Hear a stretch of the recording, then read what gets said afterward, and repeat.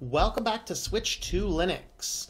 Today we're going to talk about the first steps when you're getting started with Linux, maybe just getting things going. Now in this case, this is kind of moving my distro over, getting everything set up the way I want everything set up. So I wanted to make sure that this was as much as possible.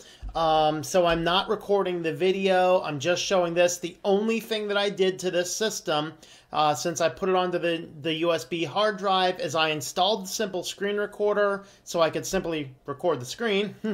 Funny how that works.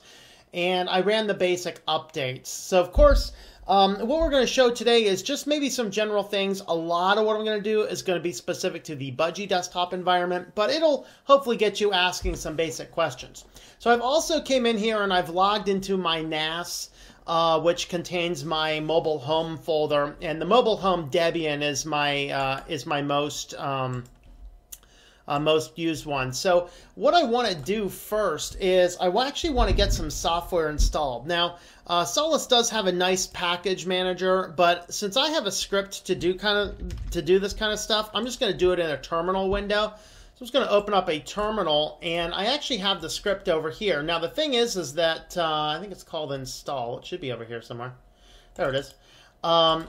It is set for something Debian based. I'm using apt. So in Solus, we just need to do EO package. Of course, we need to spell that right. Let's see, EOPKG. So that's what we need. So these are the applications I like to install. I don't know if Chromium, in fact, let's just go ahead and do the Chromium for this, because some distributions it's Chromium, some of them it's Chromium-browser. I don't know. I'm just going to go ahead and copy this, and then we're just going to do sudo and run the line.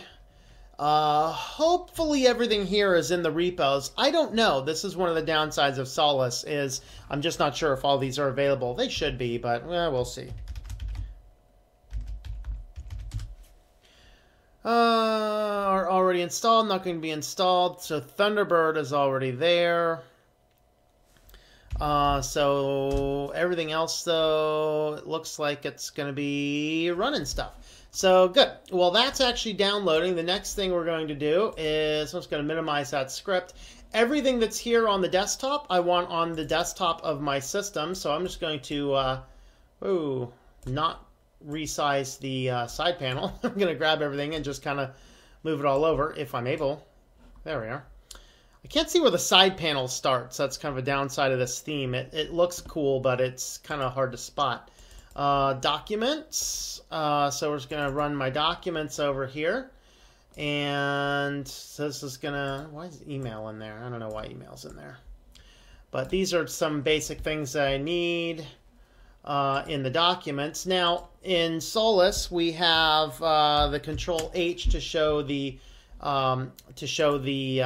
hidden folders and files.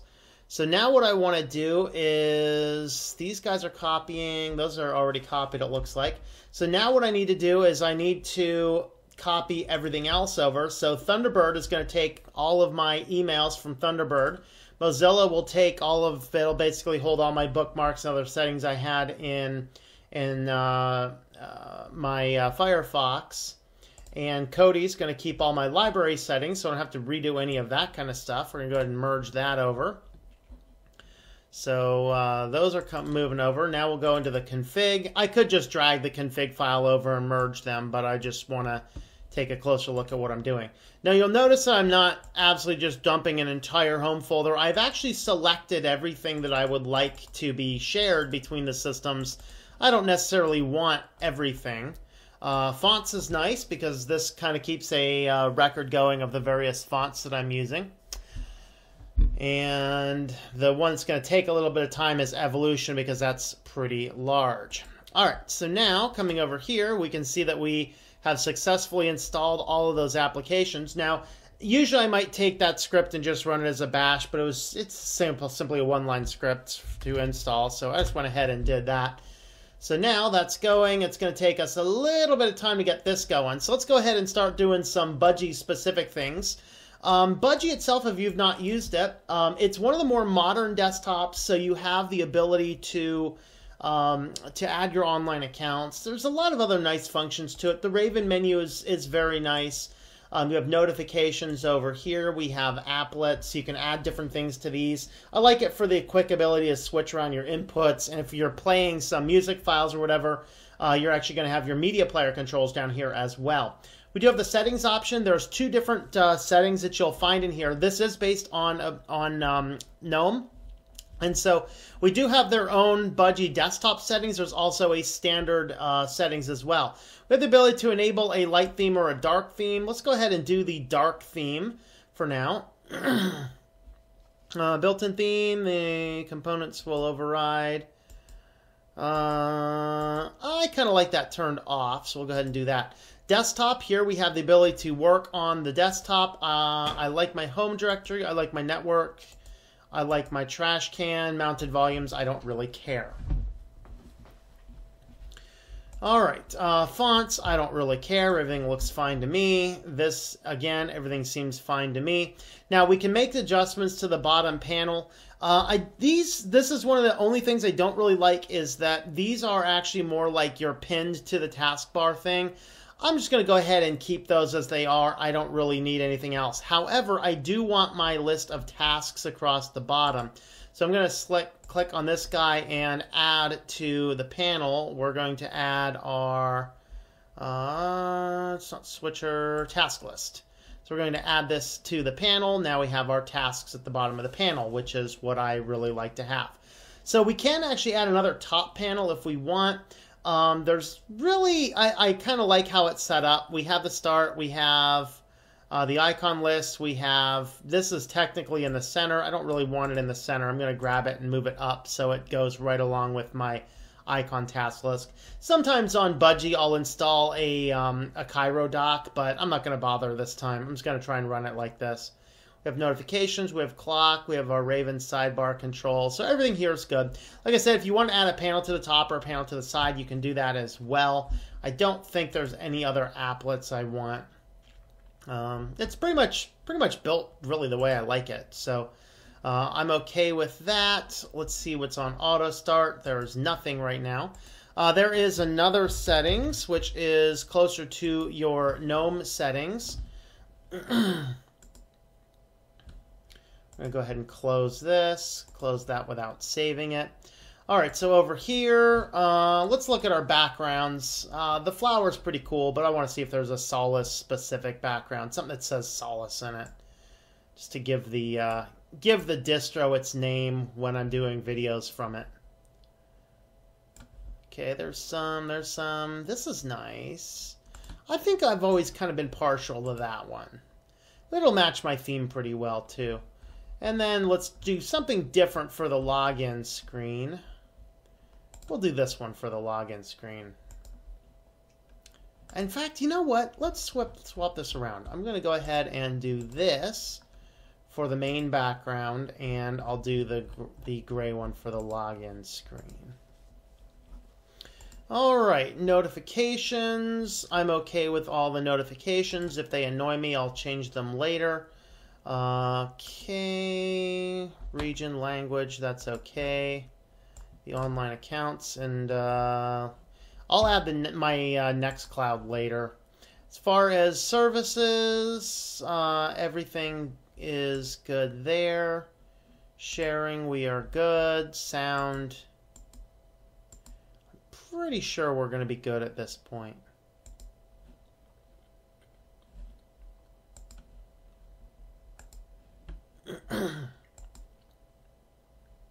All right, so we've run through all of our basic settings. I think everything's there. So now if let's go ahead and go into the Software Center now.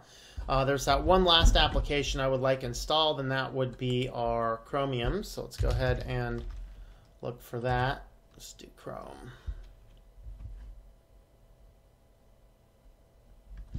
How about Chromium?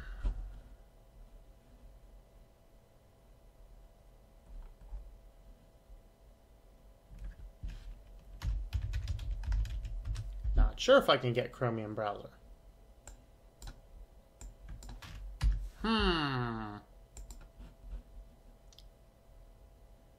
I don't want Chrome.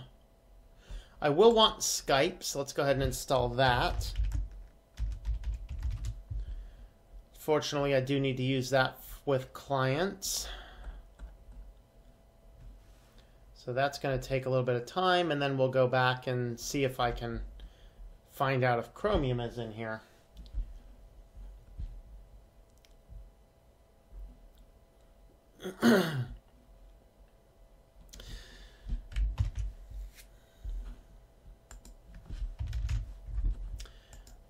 In fact, I know where Chromium is certainly in Snap packages. The thing that made Solus good is when they added Snap compatibility, because that gave us the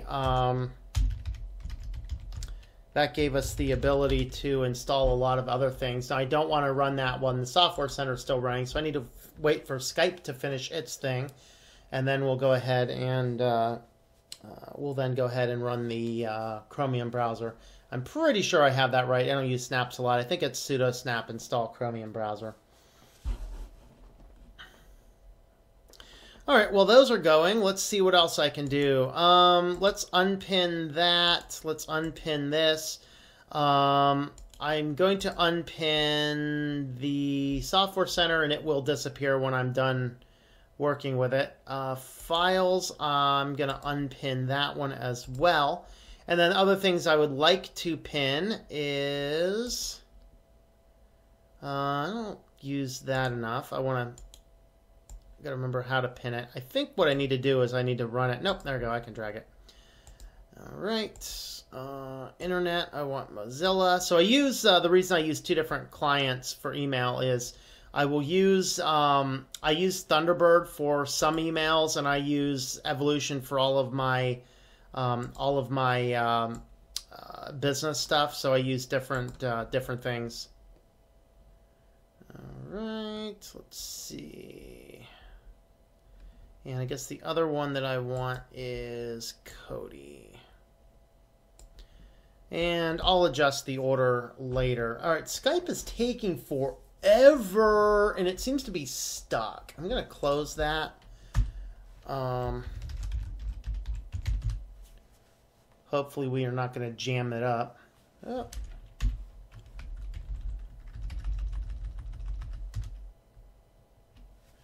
It's Chromium, not Chromium-browser.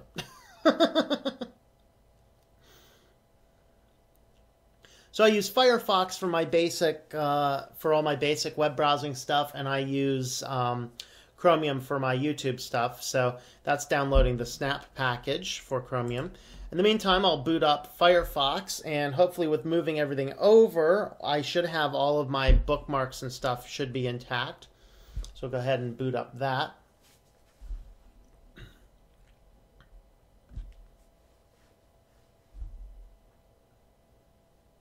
Wow, it's taking Firefox a long time to load.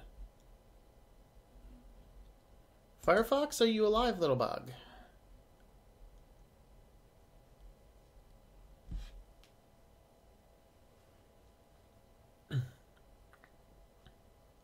There it goes.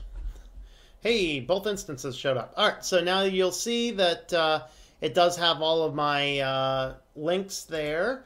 It did give me my kind of setup, and it does still have just the things I want, except it added eBay. Start page, DuckDuckGo, and for some reason eBay got itself added to that. I don't need you. Start page, DuckDuckGo is good enough. DuckDuckGo should be good enough for me.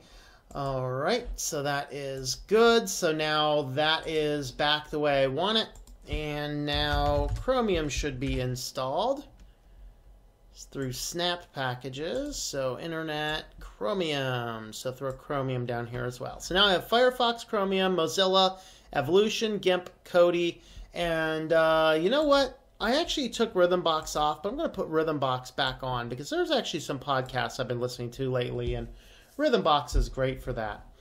Okay, so now I'm not going to boot it up, but I'm pretty confident that doing that, if I were to boot up my Thunderbird, it would automatically now have all of my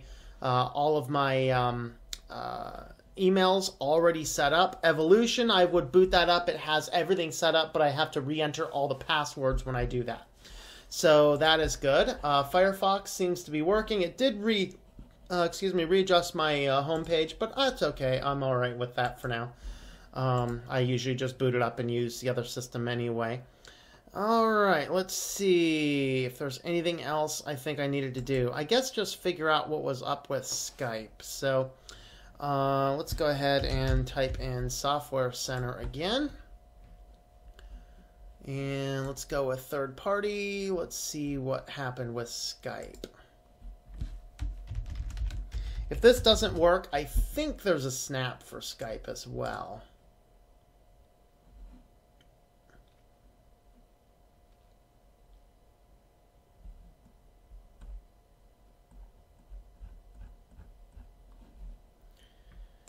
All right. So I think that I can pretty much declare at this point in time that the system should be pretty much ready to go. If there's anything else, I'll have to change those small adjustments as I go. But as it is for right now, it looks like I'm ready to rock Solus Budgie for a couple of weeks and then see what I think of it after some time. So hopefully this was handy for getting you set up from a fresh install into getting ready for production. Again, a lot of this I was able to do pretty quick because I have that home folder saved, which has a lot of settings. I knew which applications. I was able to run a quick script to install most of those out of the gate. So with that being said, thanks for coming along. Don't forget to check the links in the description down below to learn how you can help support the channel if you got something valuable down here. So with that, thanks for watching and I hope that you enjoy switching to Linux.